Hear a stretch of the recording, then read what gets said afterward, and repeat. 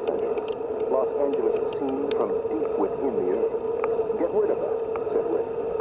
What is it? Said Sophia, who was sitting there dutifully, but using her two wands as a pair of knitting needles. Sophia had always been like that. Sophia was family because she had 3 kids, by 3 different men. But that was Hollywood. That's a forecast for underground weather, said Ray. So-called. Everybody knows that you can't predict earthquakes. The map was a guaranteed space of exotic flows. It was a scientific map, ugly, user-unfriendly, speckled all over with menu bars, to-do lists, threat meters, and prediction. Those scratchy-looking color blobs had to be lava, or magma, or string devices in the shifting continental flows, all very complicated. But Miller had never seen this map before, so she was at a loss. Still, it was obvious at a glance that the heavy element was outside this part of the map, so that Miller scrolled the map sideways. The map's edge pointed to a nexus in the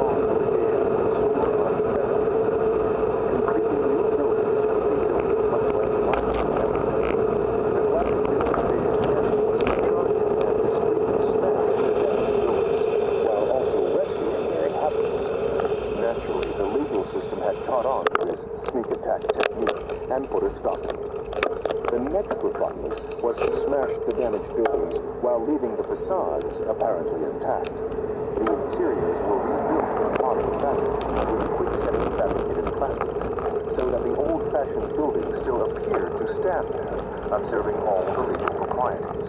Unfortunately, this fraud was also too obvious. Plus, there was something cheap and vulgar about it. The latest refinement, one pioneered by the modern Los Angeles star system, was to smash the damaged buildings quickly, but in as loud and public and glamorous a way as possible.